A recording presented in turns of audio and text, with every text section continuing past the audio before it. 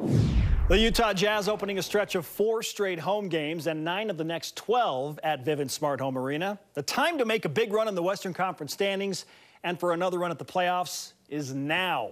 The Jazz hosting the Orlando Magic to open the second half of their NBA regular season. Orlando won the first meeting in Mexico City, showed up with intent to sweep the season series. They made 7 of their first 9 shots. Terrence Ross put them up 21. But it's the NBA. Every team makes a run. He's going to shoot it. Joe Ingles. Lead cut to 12 in the second half. Speaking of shooters, Kyle Korver. 3 for me, none for you. 72-67. And how about Raul Neto starting tonight in place of the injured Ricky Rubio and Dante Exum? Takes a charge in a scrum, momentum shifting play. Jazz ball after that. Jay Crowder to Rudy Gobert. Sharing is fun, isn't it? 3-point game, then Neto to within 1. Moments later, he's thieving on live television, and it's totally okay. Gives Utah their first lead of the game. As for the fourth quarter, well, that belonged to Donovan Mitchell.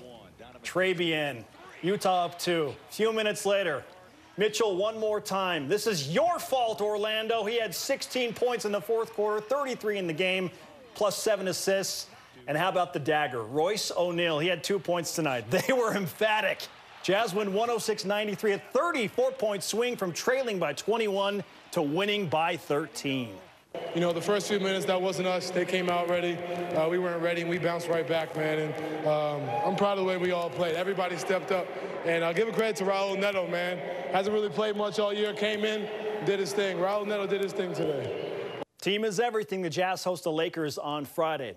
Now, Utah State basketball enjoying home court domination of their own. Entering tonight 7-0 in the Spectrum for the first time in 6 years. The Aggies trying to make it 8-0, hosting a strong Fresno State team in conference play. Let's get right to it. Utah State leading 74-72. Final 2 minutes.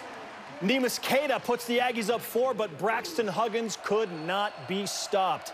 This 3 cut the lead to 1.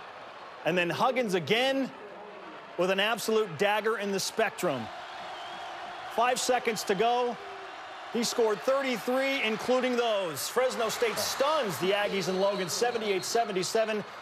The Aggies now 11-5 on the season. What a day for Dixie State University. The Trailblazers, true to mascot form, venturing up to Division I athletics in all sports beginning in the fall of 2020. In football, Dixie State will become a Division I FCS independent. A regional rivalry with Southern Utah awaits. All other sports will join the Western Athletic Conference with a 4-year probationary status, meaning Dixie State can't compete in the postseason until 2024-25. An official announcement expected this Friday at 3 p.m.